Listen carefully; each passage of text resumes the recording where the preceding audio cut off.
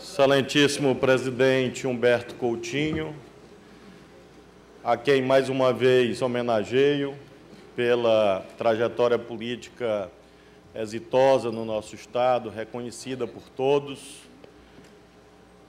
Tenho certeza que todos que aqui acompanham os trabalhos parlamentares têm testemunhado as inúmeras virtudes do presidente Humberto, reveladas ao longo de cerca de 5 décadas de atividade política e que chegam aqui à Assembleia Legislativa na sua maturidade máxima.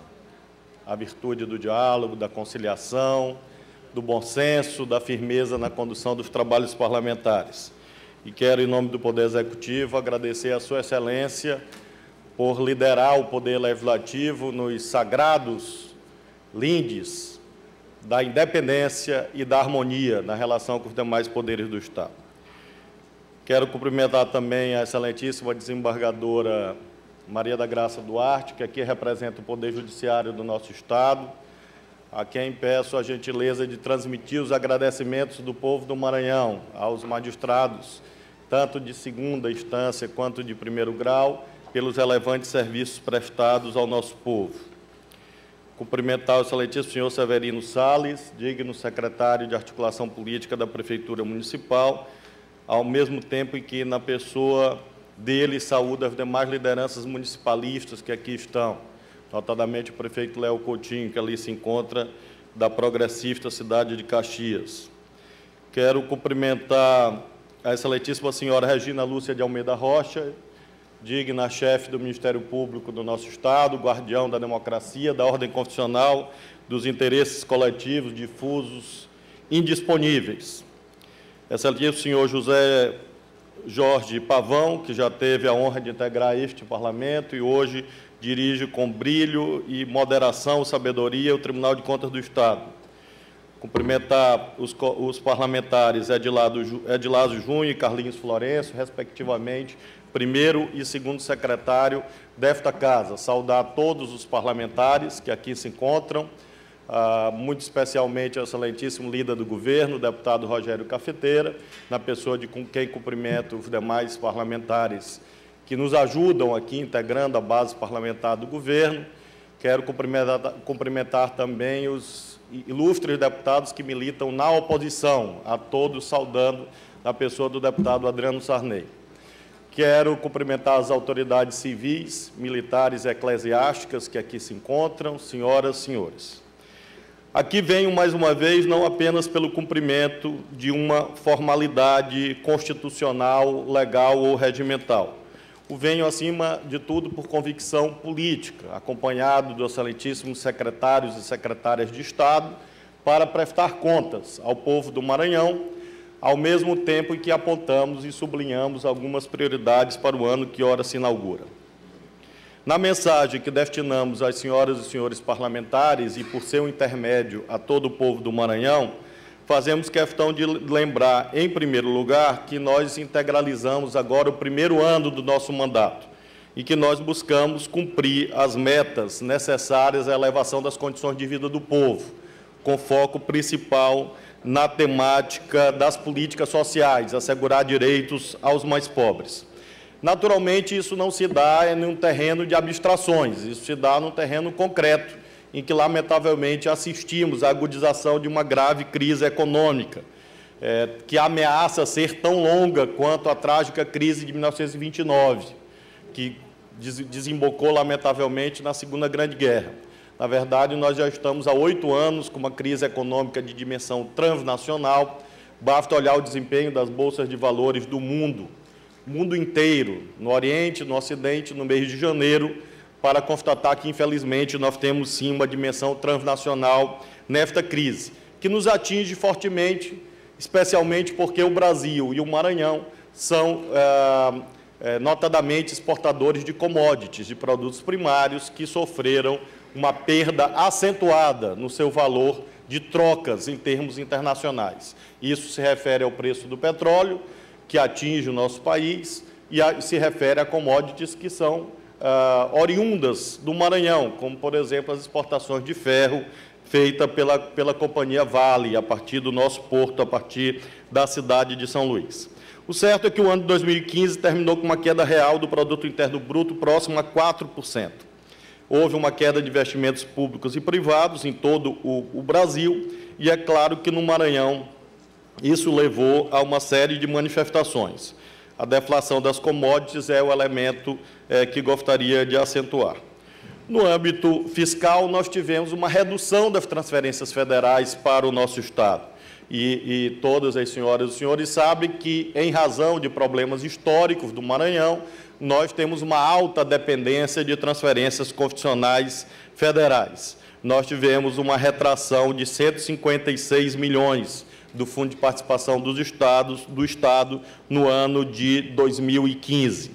Então, uma queda bastante expressiva. Nós tivemos, claro, os efeitos da inflação e o aumento do desemprego, um fenômeno nacional que evidentemente atingiu o nosso Estado. Nós tivemos, portanto, uma retração do emprego formal em 2015. O cenário para 2016, como todos sabem, continua bastante desafiador. Na conjuntura internacional, nós temos a desaceleração da China e o consequente efeito nas economias como a nossa, exportadora de commodities. Temos também, portanto, um quadro recessivo em 2016, e é importante sublinhar isto a esta augusta Assembleia. As previsões de mercado apontam para um recuo próximo a 3% do produto interno bruto, ainda que com a inflação arrefecendo um pouco, saindo provavelmente da casa dos 2 dígitos para 1 dígito, mas nós temos a continuidade deste quadro. E a manutenção da recessão em razão da elevação da taxa de juros. Para que as senhoras e senhores possam aquilatar a dimensão desse fenômeno, nós tivemos no mês de janeiro 25%, janeiro de 2016, 25% a menos de carros emplacados no Detran, exatamente porque a queda de vendas em produtos dessa natureza, produtos tidos como dispensáveis, faz com que nós tenhamos efeitos sobre a economia do Maranhão e também, claro, sobre as finanças públicas estaduais. Nós acreditamos que as medidas tomadas aqui pelo nosso governo e pela Assembleia Legislativa, com apoio decisivo da Assembleia Legislativa, sinalizam na direção correta, na direção do enfrentamento da crise fiscal, mediante a combinação do incremento de receitas, naquilo que é possível fazer, e de corte de despesas. Fizemos isso em 2015, tivemos economias de várias ordens que chegam à casa de 300 milhões de reais no âmbito do Poder Executivo. E esses 300 milhões de reais, cortes que foram dados em várias áreas, contratos, terceirizações, diárias, flores, gastos com aviões, economias no Porto do Itaqui, fizeram com que nós pudéssemos atravessar o ano de 2015, mantendo a folha de pagamento em dia, feito este hoje a ser celebrado, uma vez que muitos estados não têm conseguido manter esse nível de cumprimento das suas obrigações. Ao mesmo tempo que tivemos incremento de receita a partir de medidas legislativas que foram apresentadas aqui nesta Assembleia Legislativa. Nós já apresentamos a peça orçamentária aprovada por este Parlamento para 2016, nós temos receitas estimadas da casa de 16 bilhões de reais, sendo 14,5 oriundos de receita do Tesouro.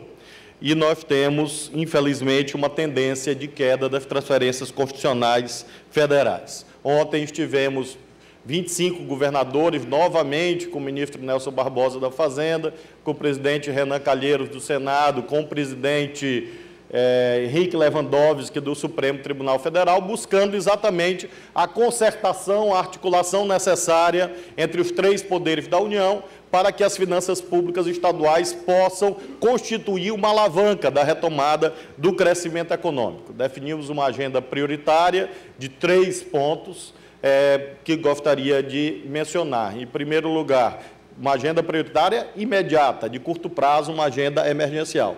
Em primeiro lugar, a busca da solução quanto à temática da dívida dos entes subnacionais com a União, a busca do alongamento do perfil dessa dívida. É uma demanda hoje de todos os estados. Tivemos uma medida legislativa aprovada pelo Congresso Nacional recentemente, que sinaliza nessa direção. Há uma visão de todos os estados, unânime, todos os estados, liderados por todos os partidos políticos brasileiros, no sentido que nós precisamos de uma nova pactuação da dívida, uma vez que encargos que chegam a 10%, 12% da receita corrente líquida, em alguns casos 15% da receita corrente líquida, são tidos como excessivos no atual quadro econômico. Então, esse é o primeiro tema que foi apresentado. O segundo, a necessidade de retomada de operações de crédito para a sociedade, para os empresários, para os consumidores e, claro, também para os governos subnacionais. E o terceiro tema, atinente ao uso dos depósitos judiciais, para que nós possamos avançar nesse mecanismo de utilização de uma disponibilidade de caixa para a movimentação da economia brasileira. Então, esses são os 3 pontos prioritários, ao lado de um quarto, que é a derrubada do veto da excelentíssima presidente Dilma Rousseff, no que se refere à repartição com estados e municípios dos recursos oriundos da repatriação. Aqueles que têm recursos no exterior podem, hoje, repatriar os seus recursos mediante o pagamento de tributos. Houve uma decisão do Congresso Nacional no sentido de que esses tributos pagos no reingresso dessas divisas indevidamente depositadas em bancos internacionais seria repartido entre a União, estados e municípios. Infelizmente, a excelentíssima presidenta Dilma Rousseff vetou esse dispositivo legal e há um movimento dos governadores no sentido de que esse veto seja derrubado.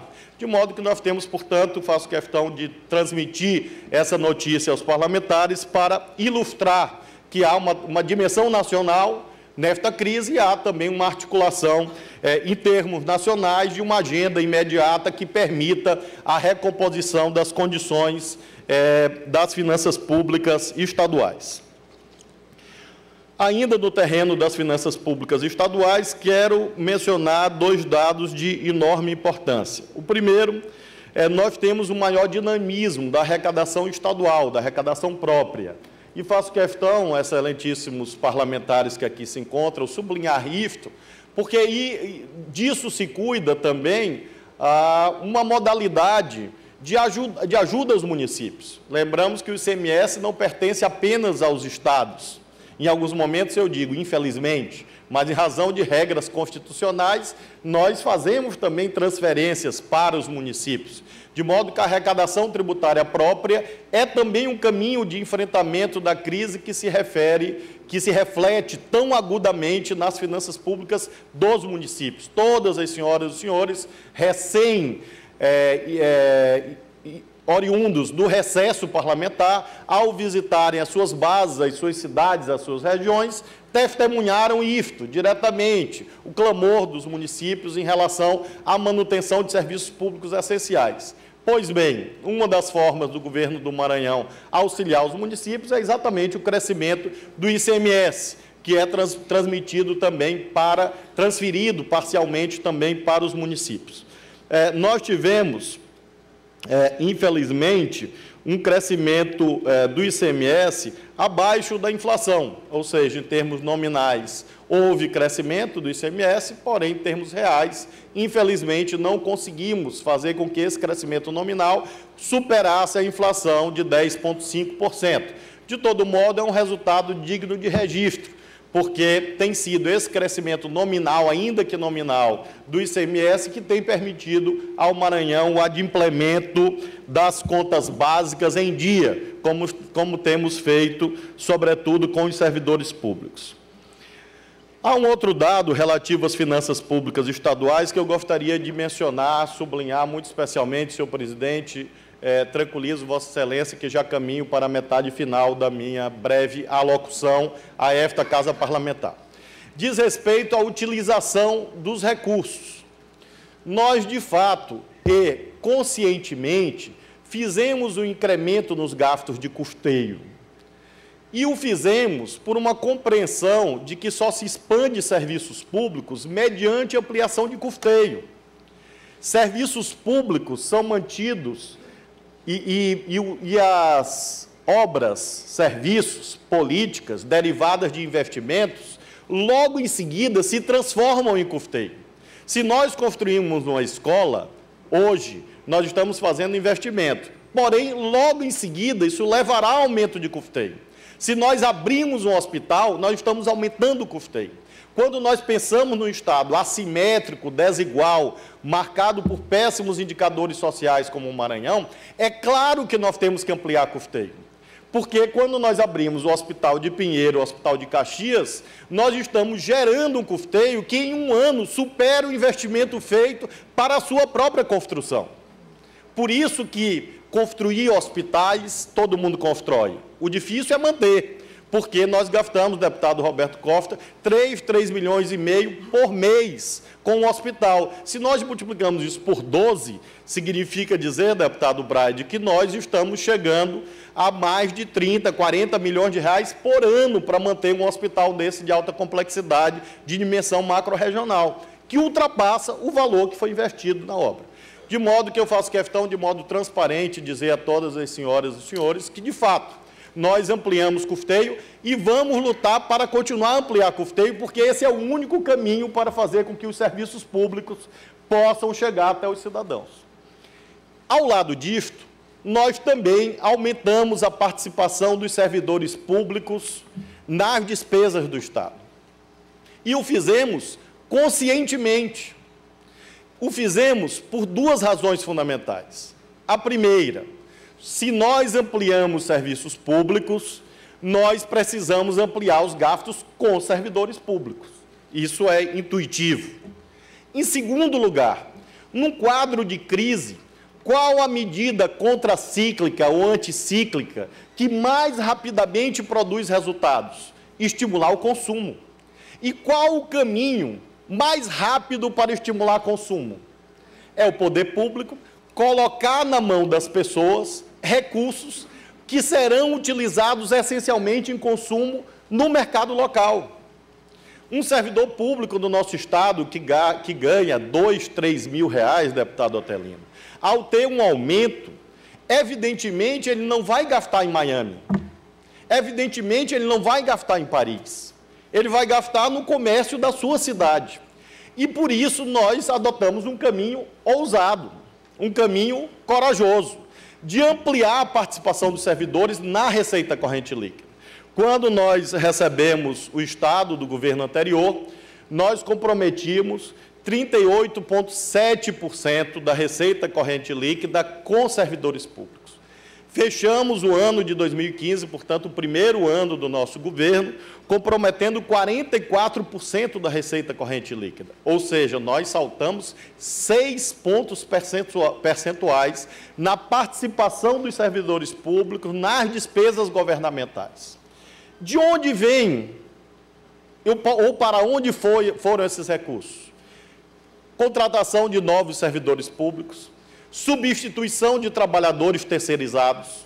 Todos nós acompanhamos o caos do sistema penitenciário de Pedrinhas. E toda leitura responsável sobre o caos do sistema penitenciário de Pedrinhas sabe que uma das razões foram as modalidades de terceirizações que ali foram adotadas. Ora, na medida em que nós substituímos empresas terceirizadas por servidores contratados mediante processo seletivo, e agora abrimos concurso público, nós estamos colocando uma despesa exatamente nesta coluna, alusiva ao uso dos servidores públicos. E temos feito, como disse, de modo consciente. Ocorre que esse processo, naturalmente, não é infinito. Se nós aumentamos 6% da participação dos servidores públicos na receita corrente líquida em apenas um ano, é claro que em 2016 nós não podemos fazer a mesma coisa, porque não há margem fiscal para isso. Fizemos quando era possível.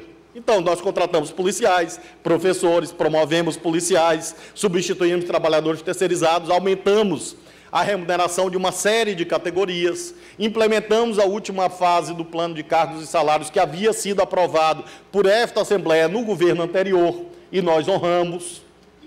Era possível fazê-lo e fizemos.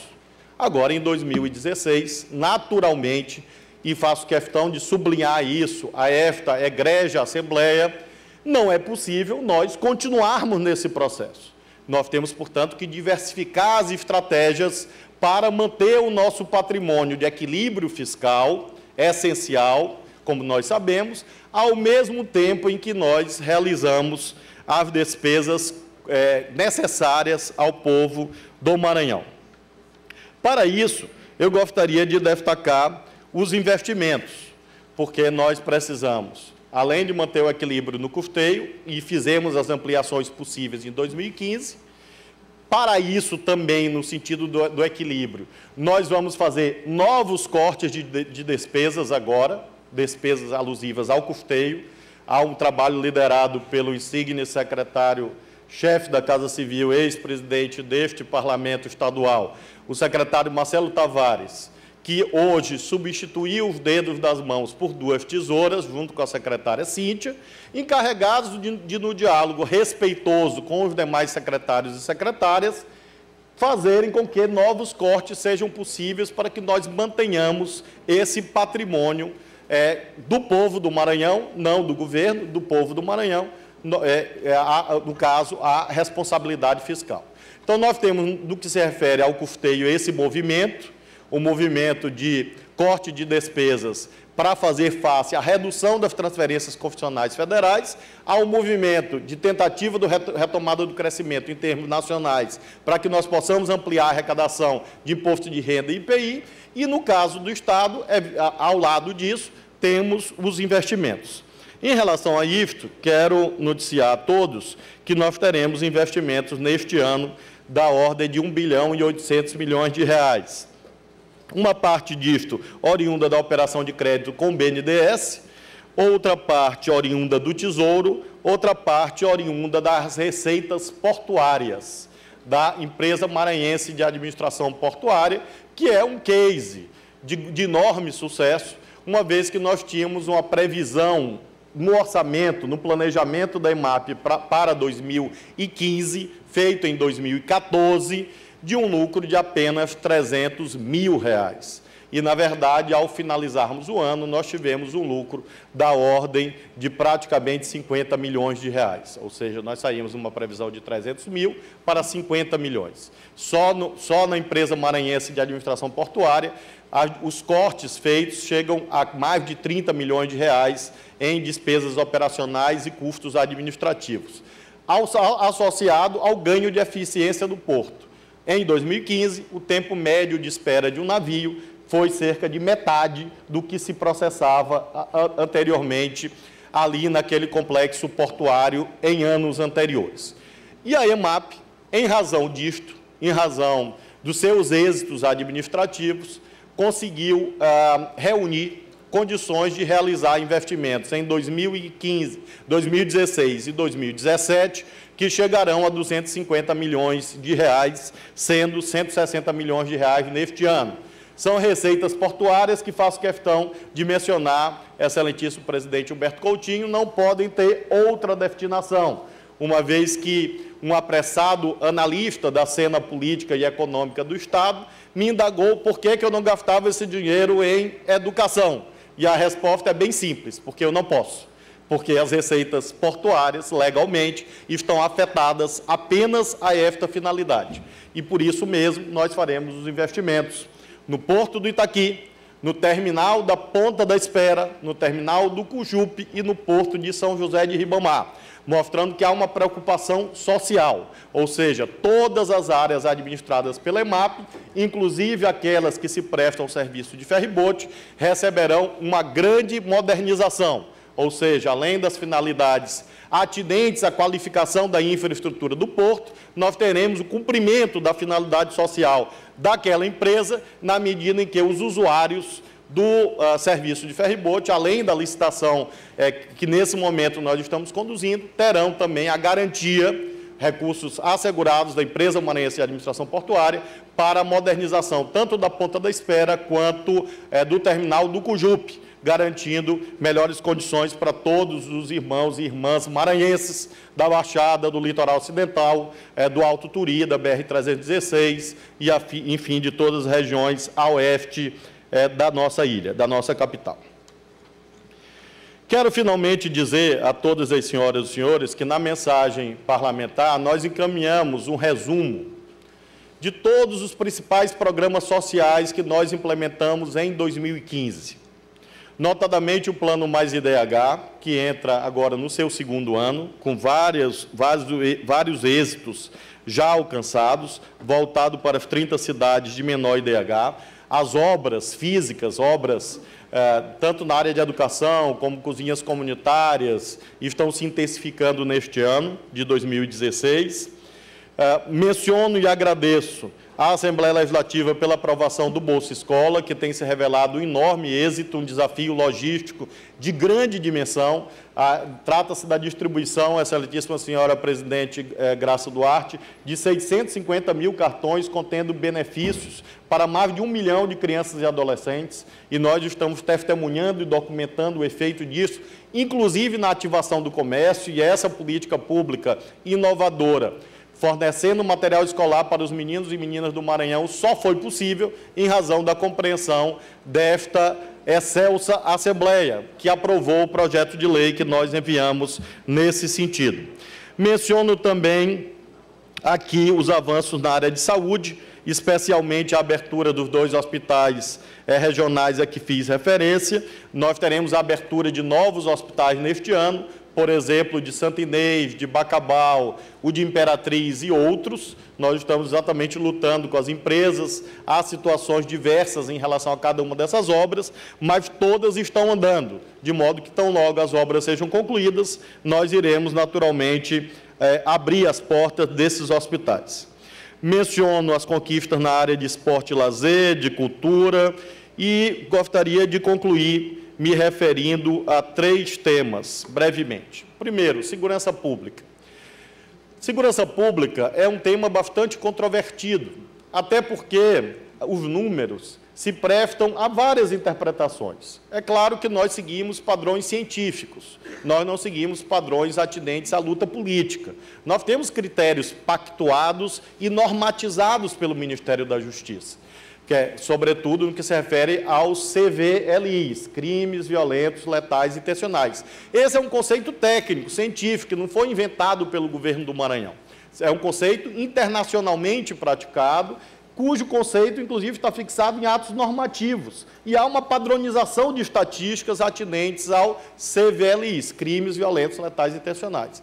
E são esses parâmetros científicos que nós seguimos. É claro que, em razão da luta política, legítima ou não, você destaca um ou outro número e diz, olha, mas isso aqui está fora daquilo que o governo diz. Nós seguimos determinados parâmetros e convidamos todos a refletirmos quanto ao êxito. Nós temos tido uma redução de 8% nos CVLIs.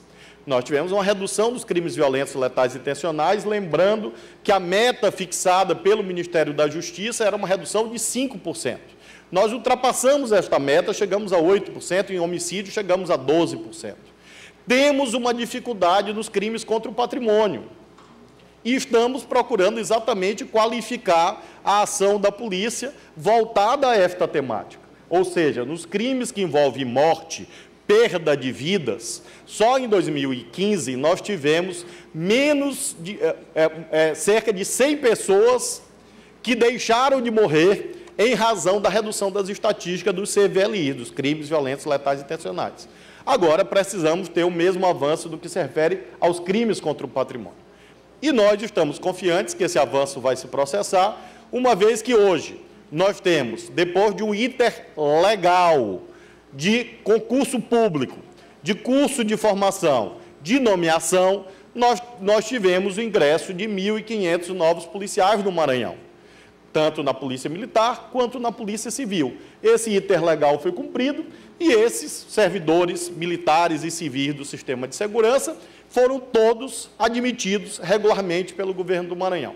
Do mesmo modo em que nós já iniciamos o processo de recomposição da estrutura que se refere às viaturas. Em 2015, nós investimos muito em armamentos. Havia, por exemplo, rodízio de colete à prova de bala na polícia. Nós acabamos com isso. Os policiais da ilha de São Luís se comunicavam por telefone celular, minha gente. Nós gastamos 8 milhões de reais para implantar um sistema de radiocomunicação moderno. Porque imagina uma polícia que funciona à base de telefone celular. Foi isso que nós encontramos. E nós gastamos 8 milhões de reais, e esse sistema, inclusive, já está funcionando.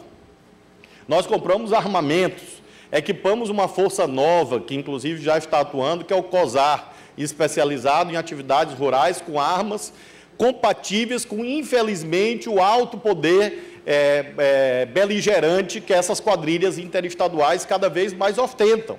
Nós já aprendemos em 2015, e aqui estão os dignos oficiais, tanto das Forças Armadas quanto da Polícia Militar do Maranhão, e sabem com mais propriedade que nós aprendemos aqui em 2015 armamentos que derrubam helicóptero, em mão de quadrilhas interestaduais. E nós fizemos investimentos em armamentos para que nossa polícia possa estar equipada suficientemente. Este ano de 2016, o foco principal são as viaturas. Nós já fizemos a entrega de as 30 primeiras viaturas, vamos agora, na quinta-feira, entregar mais 40 viaturas, e nós vamos chegar a 300 novas viaturas de novos tipos, algumas viaturas alugadas, algumas viaturas compradas, porque nós fizemos exatamente esse mecanismo para comparar a relação custo-benefício. E é claro, quando se aluga viaturas policiais, você faz uma licitação e ganha uma empresa de algum lugar, ou do Maranhão ou de fora do Maranhão. A gente não dirige licitação. E é por isso que nós temos empresas de vários estados ajudando o sistema de segurança pública hoje a partir da licitação. E nós vamos, com isso, fazer esse processo de recomposição das viaturas, tanto na capital quanto no interior do estado, uma vez que todas as senhoras e os senhores sabem que isso é imprescindível. Queria mencionar que, em 2015, nós tivemos a apreensão de 1.446 armas e nós tivemos a apreensão de 2 toneladas e 200 quilos de drogas no nosso estado. E essa é a razão principal para o crescimento da criminalidade no Maranhão. Vejam, analisem comigo, como eu tenho feito sistematicamente, quando nós chegamos ao final do mês, e nós identificamos lá os homicídios. Cerca de metade das vítimas estão, de algum modo, envolvidas em tráfico de drogas. Ou seja, são disputas entre facções. Não significa dizer que nós não temos que combater esta modalidade criminosa. Claro que temos que combater, no caso, os homicídios. Porém, a causa principal é exatamente o crescimento das quadrilhas de tráfico de drogas, que constituem o foco principal da nossa política de segurança. Tanto que nós crescemos a quantidade de drogas apreendidas, exatamente porque há uma maior efetividade da polícia no que se refere a isto. E, em relação a esse tópico da segurança pública, menciono que em 2015, nós tivemos 120 operações relativas ao cumprimento da lei seca no nosso estado, resultando numa redução de 23% em mortes no trânsito, segundo as indenizações que são pagas pelo Sistema Nacional atinente a esse setor. 22,25% a redução de indenizações por morte, e nós atribuímos, em larga medida, ao investimento feito para operações lei seca no nosso estado. Ainda na temática da segurança pública, menciono o agudo assunto da penitenciária, do complexo penitenciário do nosso estado, notadamente de Pedrinhas. Nós tivemos uma redução de cerca de 70% em mortes e fugas, mortes violentas e fugas. Obviamente, o nosso objetivo é zerar esses índices. Estamos trabalhando para isso. É claro, naturalmente, que é um processo, uma vez que se envolve substituição de recursos humanos, qualificação de recursos humanos, construção de novas unidades, reforma de unidades, abertura de novas vagas, medida de ressocialização, para que, ao longo do tempo, nós cumpramos esse objetivo. Tivemos uma redução bastante expressiva em 2015 e confiamos que, em 2016, vamos continuar essa trajetória de queda das ocorrências indesejadas no complexo penitenciário de Pedrinhas. O fundamental para isto foi a contratação de 1.200 servidores para o sistema penitenciário e a capacitação de 1.800 servidores, além da recente abertura do concurso público para agente penitenciário. O segundo tema que eu gostaria de mencionar em conclusão é exatamente o da transparência, controle e combate à corrupção.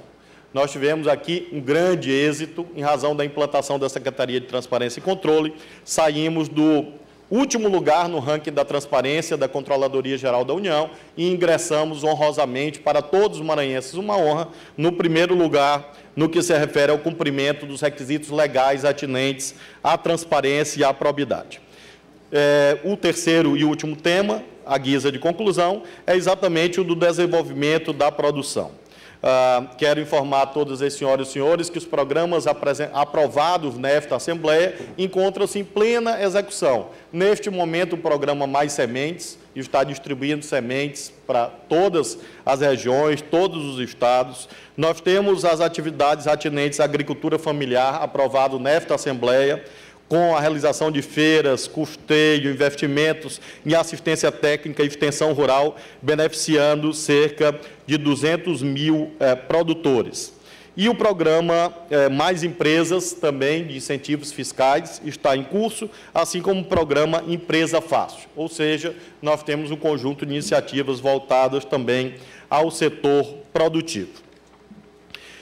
No que se refere também a esse tema das atividades econômicas, finalizo aludindo aos investimentos em infraestrutura.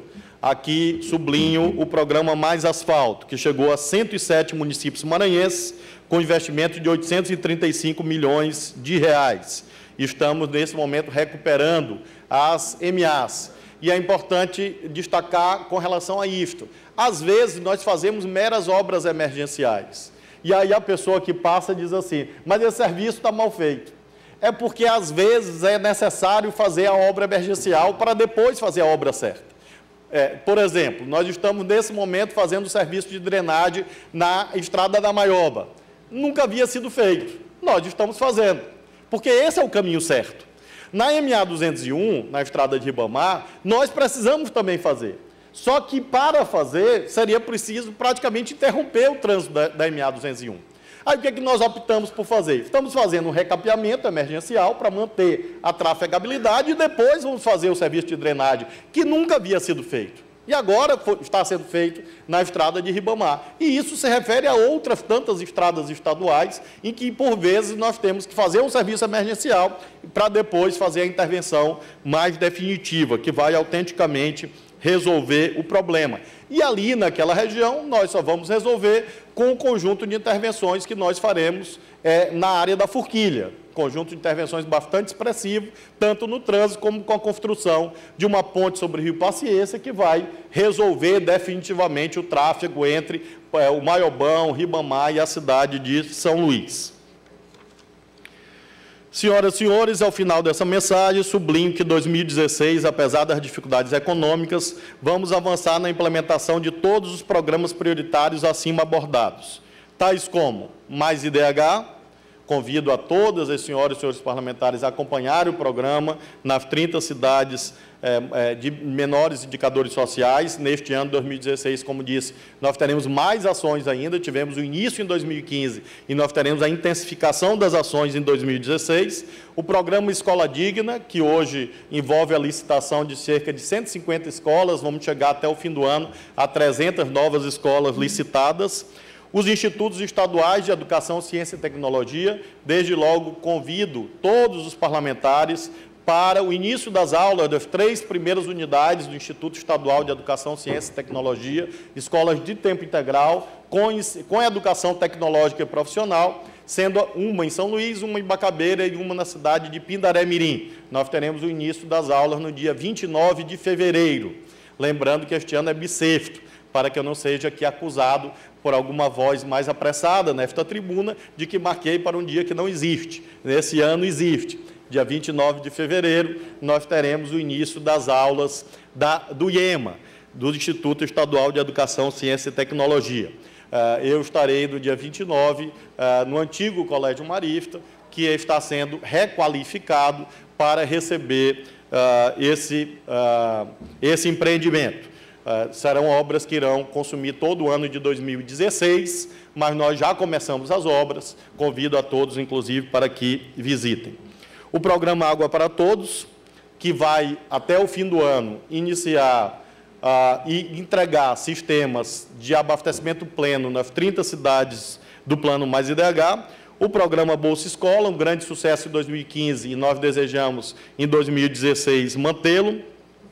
O programa Mais Produção, com os investimentos aqui já fiz referência, mais empresas, saúde para todos, com a implantação da Força Estadual de Saúde e a abertura de novos hospitais, o programa Mais Cultura e Turismo, com obras, inclusive, como a estrada Paulino Neves Barreirinhas, a estrada para Santo Amaro. A estrada para Santo Amaro estava abandonada, foi retomada, nós tivemos que fazer o distrato da empresa anterior que abandonou a obra, tivemos que chamar a segunda colocada, as obras já foram retomadas, assim como a estrada de Paulino Neves a Barreirinhas, que são obras fundamentais para que nós tenhamos o desenvolvimento do turismo nessa maravilha do mundo que são os Lençóis Maranhenses e o Delta do Parnaíba. O programa Mais Asfalto, que vai continuar, assim como os investimentos de segurança. Eu finalizo, concluo as minhas palavras, dizendo que será, sem dúvida, um ano de grandes desafios, mas nós continuaremos trabalhando com dedicação, responsabilidade e transparência, na busca do melhor para o nosso povo. E reafirmo perante essa casa os meus agradecimentos pela relação harmônica, assim como desejo a manutenção deste diálogo para o ano de 2016. Tenho a certeza de que, com a ajuda do povo maranhense e esse diálogo entre as instituições, não só entre os 3 poderes do Estado e as funções essenciais da administração da Justiça, mas também com a sociedade civil maranhense, nós teremos novas conquistas nesse ano de 2016. Nós temos como objetivo a construção do Maranhão de todos nós, um Maranhão que nos orgulhe a todos, e para isso invocamos, mais uma vez e sempre, a proteção de Deus. Muito obrigado.